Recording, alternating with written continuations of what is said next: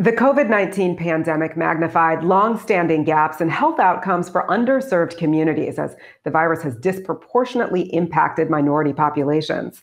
Hello and welcome to Comcast Newsmakers. I'm Tetiana Anderson.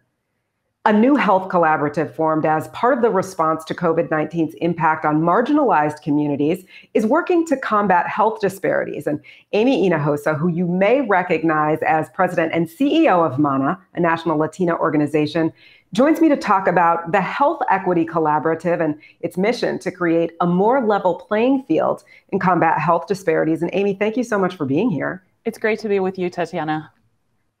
So COVID not only shone a spotlight immediately on what we generally refer to as underserved communities and the whole issue of health equity.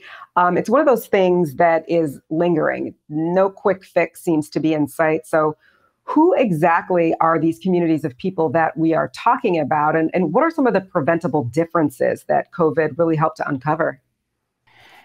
Mostly we're talking about ethnic minority communities, we're talking about poor communities, we're talking about folks who are linguistically disadvantaged and just don't receive adequate information, let alone healthcare.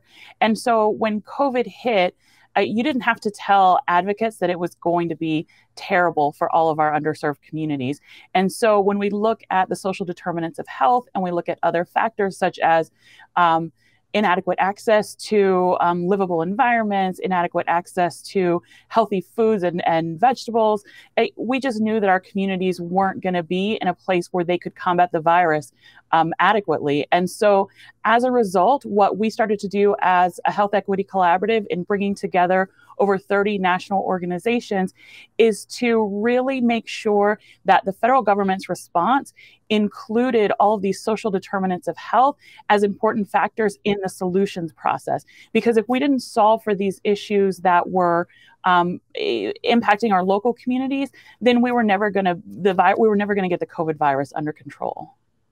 So there's clearly a lot of different areas where achieving this health equity has been a challenge for a lot of different people, a lot of different groups. What are some of the sort of big areas that you're working on, and how do you know that those are real problems? We know that so many of these issues have historically been issues for our community. So whether it's having high rates of obesity, high rates of heart disease, high rates of other underlying conditions that made the COVID virus so deadly for our communities, we know that we had to make sure that the federal government understood that unless these underlying issues were addressed and that we included these underserved communities in the solutions, that we were going in the wrong direction. For example, we had to make sure that attention was paid to getting communities of color into clinical trials. We had to make sure that there were linguistically and culturally appropriate responses that reached our community. And at the end of the day, we wanted to make sure that the lens of equity was applied to all solutions that were being proposed. And, it's not only that, it's, creating a diverse health workforce, an equitable response to COVID. So a lot to tackle here. And you're not doing it alone.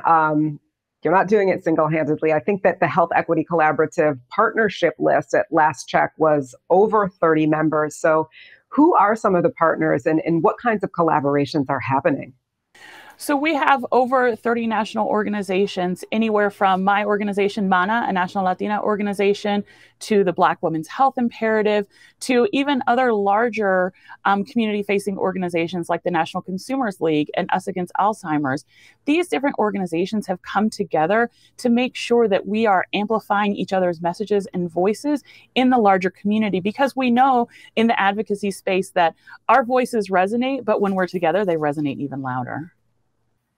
Your collaborative really works together to herald the problem of health equity disparities and develop concrete solutions. So what's the importance of all of these groups coming together in this specific way? So many of the organizations in our collaborative have been doing health equity work for decades.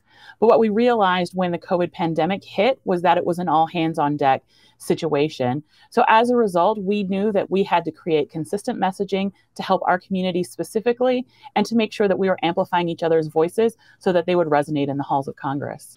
And you mentioned the halls of Congress, but how is the administration as well as Congress reacting to all this messaging that you are putting out there?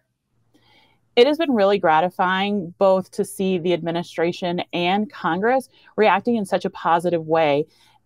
It's understandable because you need to have direct connection to the communities that are being impacted the hardest to understand, one, what's happening, and two, what the solutions needed are.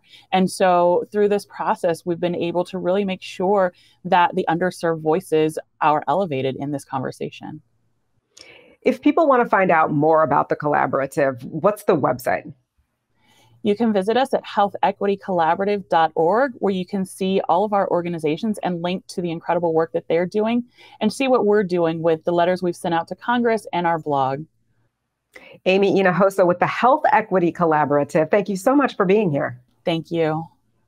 And thanks to our viewers as well for watching. For more great conversations with leaders in your own community and around the nation, log on to ComcastNewsmakers.com. I'm Tetiana Anderson.